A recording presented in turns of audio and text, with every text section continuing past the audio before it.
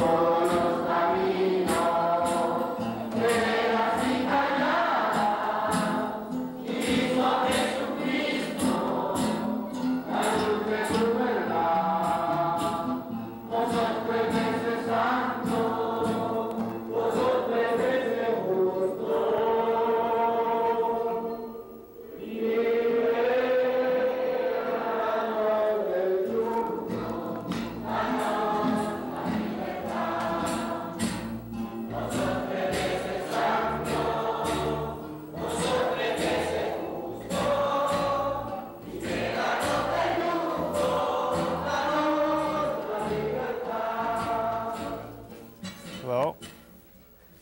I've just come back a few months ago from a visit to Nicaragua, and I brought with me some copies of a newspaper you get down there. You hear a lot about the press in Nicaragua and the struggles going on. You don't hear a lot about El Tayacan, and I want to talk about it today.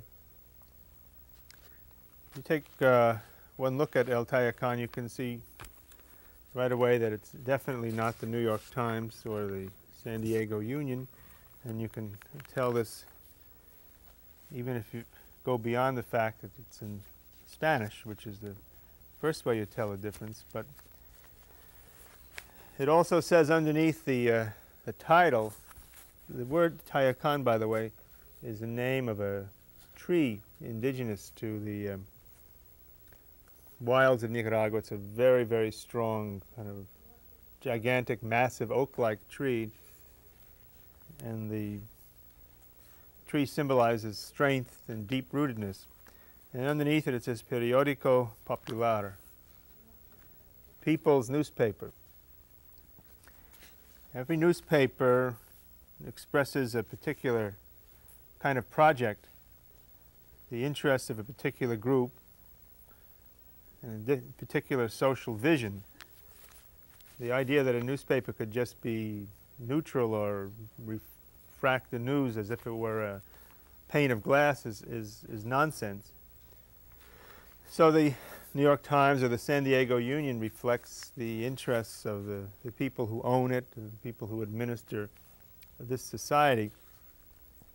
El Tayacan reflects the interests of not just the ordinary people of Nicaragua, although I think they do that too, but very particularly a community of religious people in Nicaragua that's sometimes called the Church of the Poor, or the People's Church, or the Liberation Church. And it's a weekly newspaper that expresses, it's the organ or instrument of that church and its relationship to the people of Nicaragua and to the struggles to which the people of Nicaragua are going. And this is very interesting too, because we're accustomed to being made to think of the struggle in Nicaragua as between something called communism and something called freedom, and we hear a lot about the Catholic Church being opposed to the government, or that the Cardinal of Managua, Archbishop Miguel Obando y Bravo, is the government's most active critic, or that Bishop Pablo Vega of Huigalpa was expelled from the country in July of this year. So that we have set up in our minds the idea that there's a basic conflict going on between the church in Nicaragua, which is being repressed, and the government, which is repressing it. But if you go to a service of the sort that El Tayacan represents, and there are many of them going on in Managua and throughout Nicaragua, you'll hear frequently a slogan chanted, which is "Entre cristianismo y revolución no hay contradicción." Between Christianity and revolution, there is no contradiction. And this is basically what El Tayacan believes, that it's possible to have a revolutionary Christianity, or a revolution that is Christian in its orientation, and a Christianity that's revolutionary in its orientation. And this is quite an amazing thing to go on in the world today, and it really deserves our attention. I must say that I have the deepest admiration for El Tayacan, not necessarily because of its ideological orientation, but actually for the kind of job that it does in representing the needs and the interests of the ordinary people. This really is journalism from the ground up. The people in the religious communities help make it, they help distribute it, they contribute to it, and it is very, very closely attuned to the ordinary life of the people, to their daily life. I mean, it's a weekly, and here's a headline from this June, and it just shows a happy child, and the words Yahweh means basically, essentially means that the rains have come. And this is a big event for the people there because it signifies the end of the dry season and the beginning of the time when they can grow their crops. And then here it talks about the Cabildos Abierto, or the open town meetings, where the people are going to try to determine their constitution. And then it has a religious article, the Eucharist, the meal of the brothers. And inside there are many cartoons and sort of a summary of the week's news, questions about the Cabildo Abierto with a lot of cartoon figures.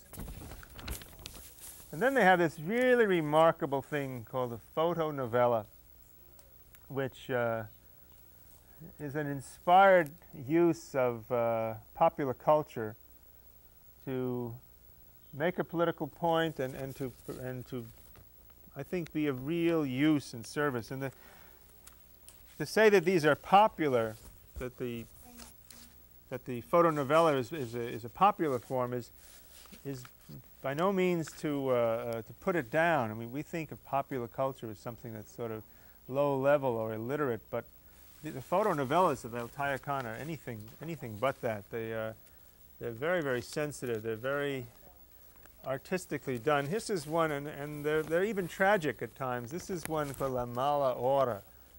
This is from the 30th of May this year. And it's about a woman who's worrying about her son, who's at the front, fighting the Contras sent down by the United States government. And she hears the news, and hears a rumor that her son has been killed at the front. And she goes into really a terrible state where she experiences her isolation and the fear that the son, who's basically her only living relative, is going to be taken from her by this horrible war. And she broods and she despairs. And the photonovella is about the efforts of some people in her neighborhood to try to help her. It has flashbacks of her and her son. You can see that they have actors who are posing for these, and then they have the usual balloons and the commentary. So she's dreaming of her son, and here's a neighbor who's younger who tells her not to despair, that people are with her, that nobody is really alone in the revolutionary process. But what strikes me about this particular photonovella is the fact that the woman doubts this, that the photonovella is very honest. It shows her in the desperation of her loneliness, and she says here, "My pain is only mine. My pain is only mine." And she really refuses to accept the consolation. So this is, in a way, true to life, where people aren't always cheered up. And even though at the end there's a kind of a happy ending, her son does come back, the rumor was false, she is reunited, and he hugs her and says, "Happy day, Mama." It's plain that the photonovella shows in a context, a very religious context, here's somebody who can no longer believe and is actually broken out of the reassurances of the church, and shows people in effect just how desperate their situation really can be. Of course, not all the photonovellas are gloomy like that. Some of them are very happy. Some of them are about sowing the ground. They're all very closely related to the everyday life of the people. This is one about abortion. This shows a beautiful young woman said, "Algo sobre el aborto," something about abortion. And in this, the people of El Tayacan, although remaining intensely and devoutly Catholic, go to the point of saying that abortion is always an evil, that it's always a very bad thing, but we have to put people into the position of being able to choose, that we have to give people the strength and the opportunity to make this choice. And we need to educate them so the choice may never have to be made.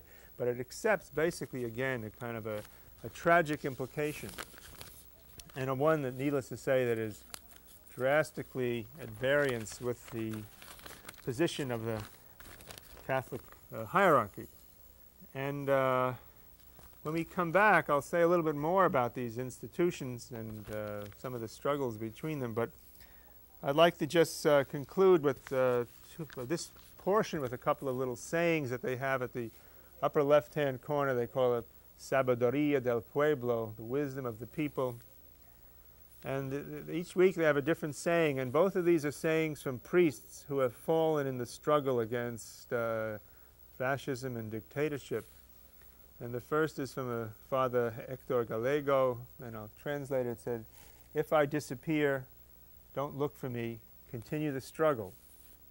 And this is one from Father Gaspar Garcia Laviana, who says, "Humanism is love without egotism, to care, to love the other as you would love yourself."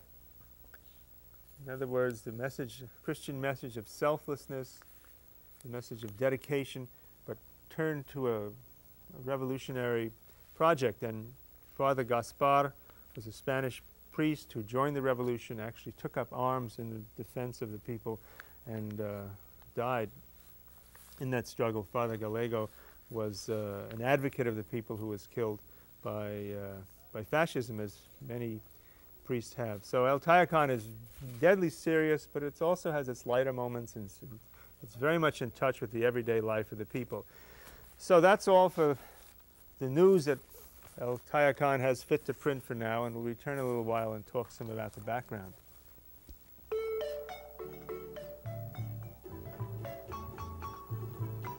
Mario, the Reform Contra. The Contra came to town one night and assassinated various peasants. They also killed Pancho. Pancho was the older brother of Marina and Chapito. They cried a lot for him. 1 year after those murders... Marina, do you know that Mario came back? He and 4 other bums. They said because of the amnesty. Chapito, what's that to me?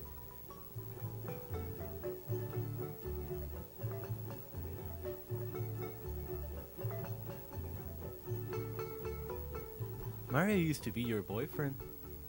Well, that's all over now. He's a Contra. And those sons of... killed our Pancho. Have you forgotten that already? Well, I want to go and see him even if he's a Contra.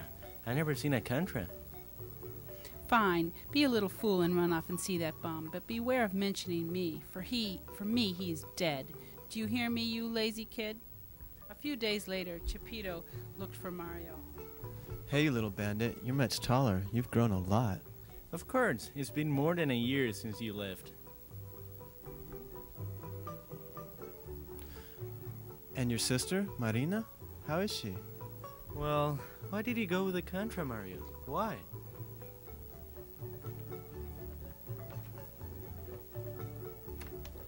That day, Chapito spent a long time talking to Mario. Look, Maria, he's really sorry. Those Contras did some nasty things to him. He says that he really didn't kill anyone, neither Pancho nor anyone else. Nobody. You have to forgive him. Look at you. That jerk's already convinced you. And you know what, sis? He still loves you. He asks all about you. If you gotten married, how you were, how pretty you were. Hush, fool. That hurts me. Chipito continued to talk to Mario. Only you come to talk to me this calmly. Some people are afraid of you.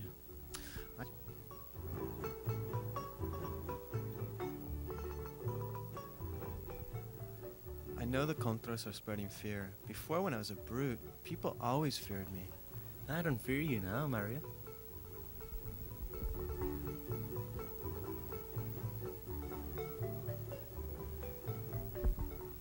But that's because you knew me before, because your sister Marina. Right, I could have been your brother-in-law.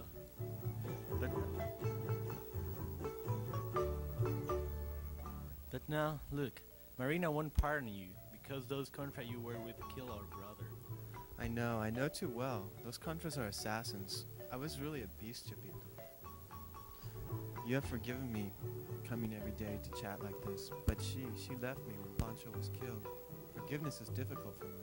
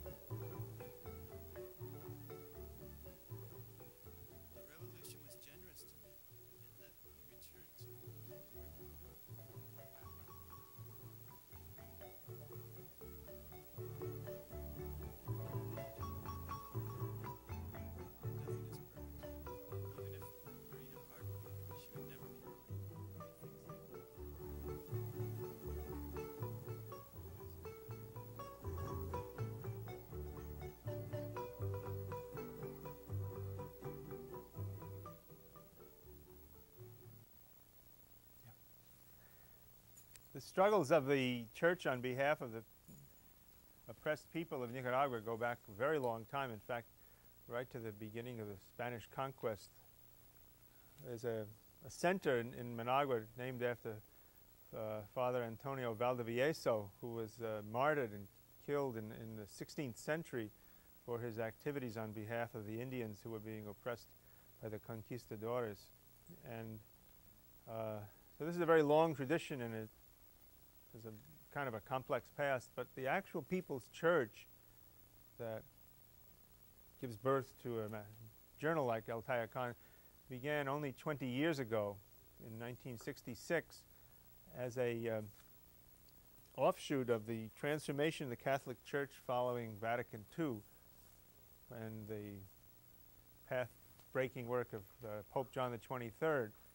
There was an attempt to open up the ministry to popular participation, to reach out to the masses of urban poor, particularly in Latin America and in the campesinos, the peasantry who had previously been pretty much out of it as far as the church was concerned. The church was an institution that rested upon and served the interests of the wealthy, the property-holding classes, was a pillar of a repressive and highly stratified society. But there was always this tradition of the popular base. And that tradition began to take root again in 66, and there was a parish formed in Managua at that point called San Pablo Apostolo, St. Paul the Apostle. And later, the more famous these are called Christian-based communities, I should say. And later, the more famous one of Solentiname, the island in Lake Nicaragua, was founded by Father Ernesto Cardenal, who is now the Minister of Culture and a famous poet. And you can read about that in a book called The Gospel of Solentiname and much else. And they played a very important role in the revolution. What happened with these base communities were they just became ways that people could do their own theology, as it were. They could reflect on the Bible. But once you give people the opening, they're going to start thinking intelligently about the sources of their misery and oppression, and some of them are going to draw the conclusion that it lays in the structures of society and that they have a chance to change that. And they're also going to find out that the Christian religion itself has a very deep, profound tradition having to do with what's called good news for the poor, and that Christ was basically somebody who addressed himself to the poor and made a harsh critique of wealth and the establishment. So all this gets picked up once the door is open to that kind of theologization. And these base communities played a significant role in the Nicaraguan revolutionary process, both in Solentiname and also in the urban barrios of Managua and other cities, Esteli, Matagalpa. In the eastern barrios of Managua, the churches contributed a lot of support to the revolution, and the churches of the poor. There also was some resistance to Somoza, the then dictator, on the part of the Catholic hierarchy, because what you had was a situation where Somoza was so rotten and awful that he turned the whole country against him, including the wealthy and property classes.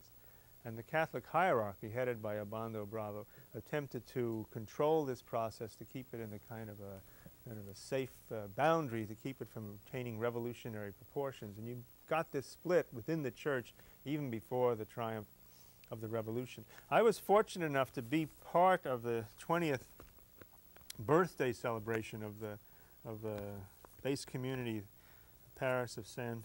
Paul the Apostle. And this is the copy of El Tayacan, which commemorates that. There's no photonovella in it. The whole issue is devoted to the history of that base community, which is, as I said, the oldest in Nicaragua and the second oldest in Latin America. It's quite a new phenomenon. Here the Sabiduría del Pueblo is from Acts in the Bible. It says, Todos los creyentes vivían unidos y compartían cuanto tenían. They all lived united and shared as much as they had. In other words, the ideal of primitive communism that exists in the Bible and the origins of the church, in which these people are striving to return to. This little humble structure here, I don't know if you can make it out, is a picture of the actual church. It's a real plain church, believe me. The only iconography that they have there are the images of the various martyrs from the community who gave their life for the revolution. And the issue goes through the history of that development. I think there was an image you showed before of the this is the people in the community in a process of conscientization. In other words, it started a theological reflection, and then it started getting like politically serious, you know, and they wanted to take on establishment. So they were occupying the Cathedral of Granada, and this was the Padre Felix Jimenez, who was one of the founders of the from the Catholic hierarchy side. He later has left the church because he got married. You know, he couldn't take the celibacy thing. But he didn't leave the base community. When I attended the 20th anniversary, which was really a very touching and moving, highly festive event with a lot of songs and chants and so on, when Felix Jimenez was brought up, they said he's in the audience. They cheered for 10 or 15 minutes. What really strikes you so much about the church there is not its size. I mean, you have to emphasize that this is a rather small group. The Catholic hierarchy is tremendously opposed to these people and regard them as a real threat. The Pope is kind of ambivalent. He has to let them, give them some space, but he would like very much, he wished they would go away or at least tame themselves. But the Archbishop Obando and the Cardinal, Obando Bravo, is deeply opposed to them. They invited him to their birthday celebration, and he just didn't even answer.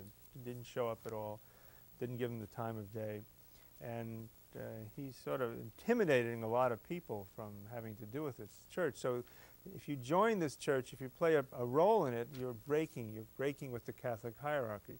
On the other hand, you're very much on the side of the revolutionary process, and so the government is very supportive, and probably the leading member of that whole movement is the foreign minister, another Miguel Descoto, who was a Maryknoll priest who has been basically had to step down because of his advocacy of the revolution. You know, they believe that religion and politics don't mix, although religion and politics have in fact mixed since the beginning of religion and the beginning of politics. So the People's Church is a way of bringing together a lot of groups from the very base of society, groups that have to do with the elites, or many Jesuits, some of them North Americans are down there. People come from all around the world to share in this process, so it's extremely exciting to be there at this time particularly.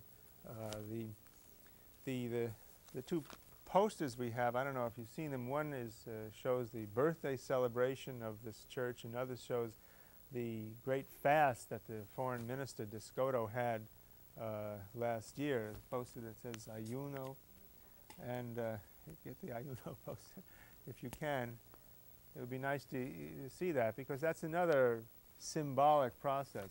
What the feeling you get in being down there is that you're part of an almost like a medieval situation in its intensity, its pageantry, and in the feeling that really for the first time in world history a modern revolutionary process is joining hands with a transformation in theology.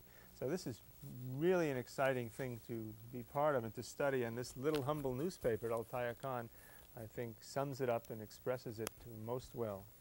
Okay. Thank you. Good night, or good day.